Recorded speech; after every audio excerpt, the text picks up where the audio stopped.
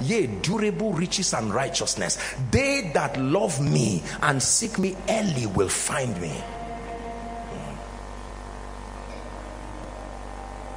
Acts chapter 13, we're still building on this. Acts chapter 13, from verse 21 to 23. Another man carves out a title for himself. Although at a level playing ground, we are all children of God, or we are all creations of God, we now see another man who went out of his way. And afterwards, Peter is speaking now. They desired a king, and God gave unto them Saul, the son of Kish, a man of the tribe of Benjamin, by the space of 40 years. Next verse. And when he had removed him, he raised up unto them, read with me, David to be their king, to whom also he gave testimony. Stop. Who testified? God.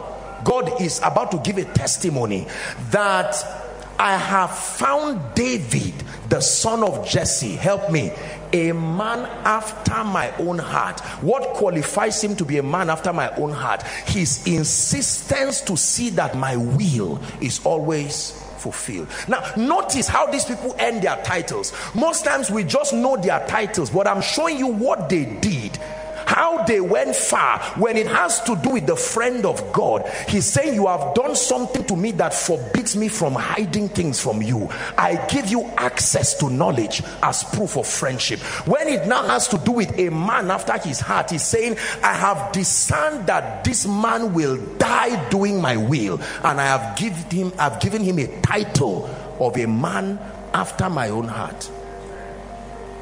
God is testifying, not a prophet. A man who pursues my heart, not who pursues the throne.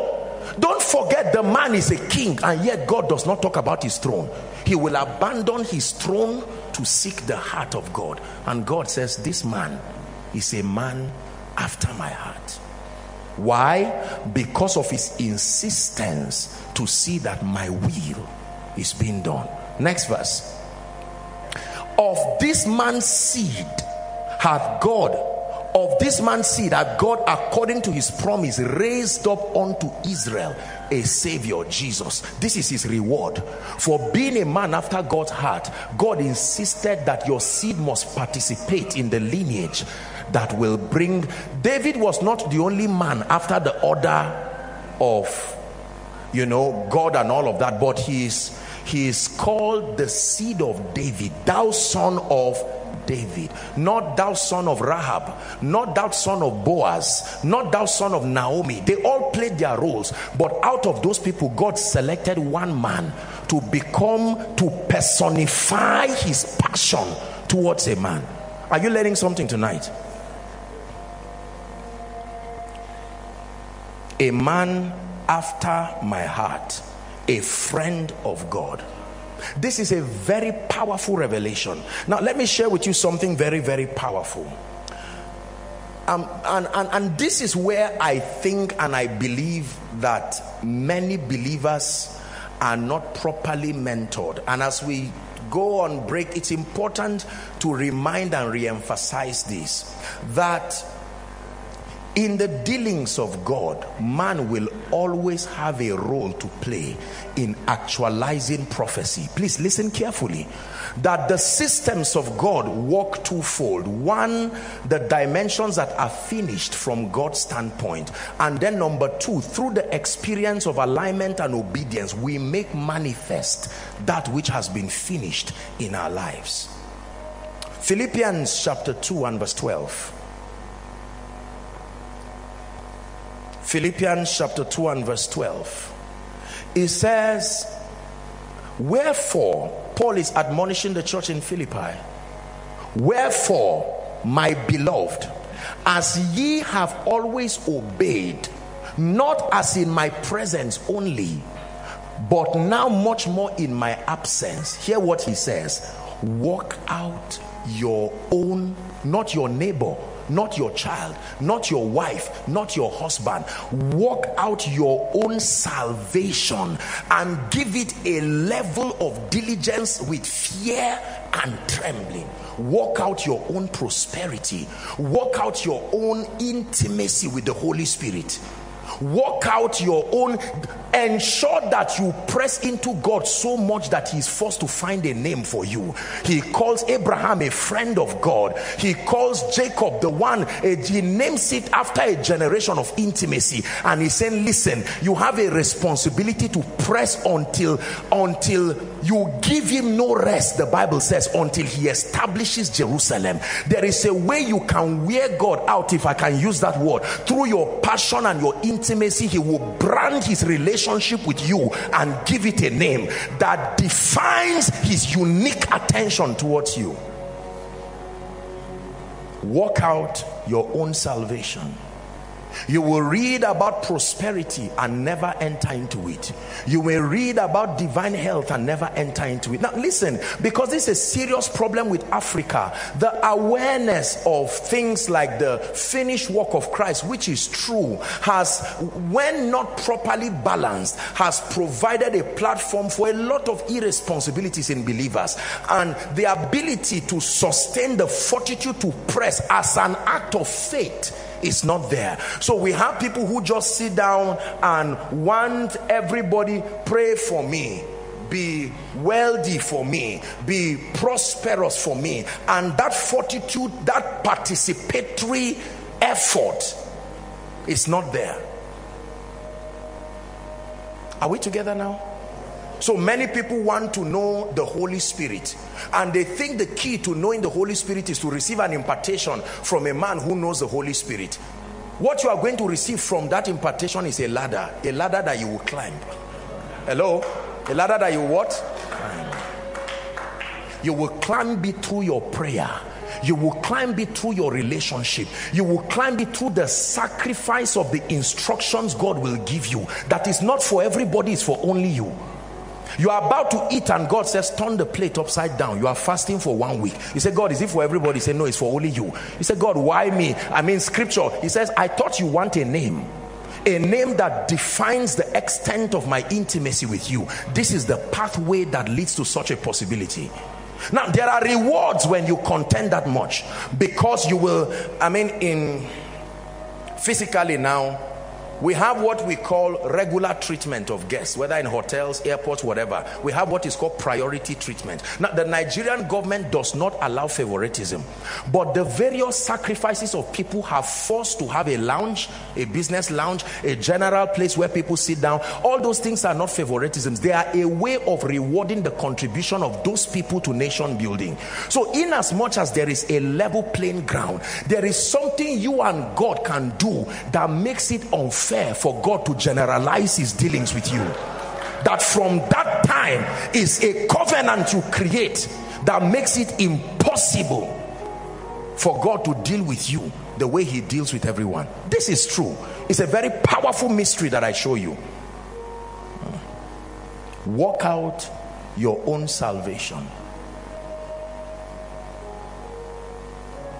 Thou shalt remember the Lord thy God. It is he that gives you the power to get wealth. A lot of believers start jumping in the name of Jesus. I will never be poor. You are getting poor. You are seeing it. God is, your poverty is a report card. God is telling you you are missing something. I will never be poor. I'm not being sarcastic. And you find out that a lot of people, and then here and there we just browse through the laws. Okay, what and what should I know? Okay, tithing, giving, I should do business, I should do this, and then you just do 1 or 2 things and find out that nothing changes. And at a point you just say, Kai, this Nigeria self, man must work, and you know, all of this, we find obvious excuses and then things never change. But there are people who you will see them burn the candle. In the days of my youth, when the secrets of the Lord was upon my tabernacle, when his light shined upon my head, there is a light that shines upon your head, there is the one that shines upon your feet. The one that shines upon your head gives you illumination. It says there is a spirit in man. If you only have the light that shines on your feet, you will keep walking. But let me tell you the truth, you will need the one that grants you access to knowledge. Are you getting what I'm teaching you now? Yes. Walk out your own salvation. Any ministry that grows is walked at. You know, a lot of people sometimes, respectfully, people see me and say, wow, Apostle, God is doing mighty things in your life. And I say, yes, he is, and I really thank him. And you are anointed, though. And you know, sometimes I'm tempted to say, I hear you are carrying the anointing of the generals. And I'm tempted to say, are they my relatives? How did that happen? You see, this is the question we need to ask.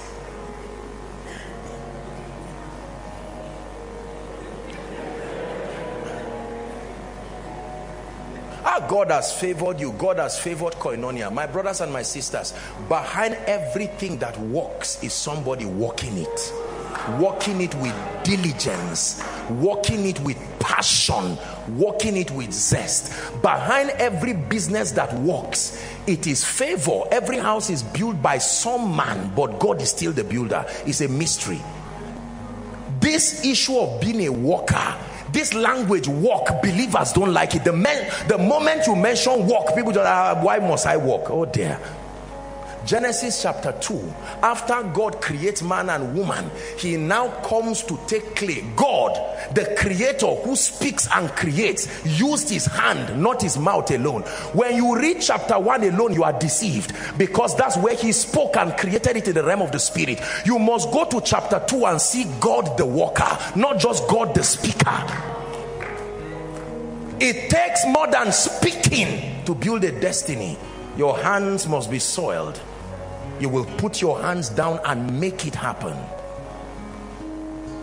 There are people around just looking for impartation, looking for cheap prophecy, and there is a place for those things, but it is only activated whilst you walk. Whilst you walk. Hallelujah. Many people are going to remain poor. It's not a negative prophecy, and my heart pains me while I say this. Many people are going to remain mediocres in their life. Many people may never sustain the level of influence and grace that it takes to birth the purposes of God generationally. And it is not necessarily because God decided to use others. It is your individual commitment. Elisha was never supposed to be a prophet. Elisha was a farmer. But he followed Elijah and said, I don't care what you are going to do with me. I must carry some. They were already sons of the prophet. The next prophet should come out of them. But someone said, I can't die farming. I started farming, but I will follow you until something comes upon my life. We define our realities by the unashamedness to pursue the keys of the kingdom until something comes from heaven to your life. I will never be the same. I've touched your grace. My life will change. I will never be the same. I've touched your grace. My life will change. I will never be the same. I've touched your grace. My life.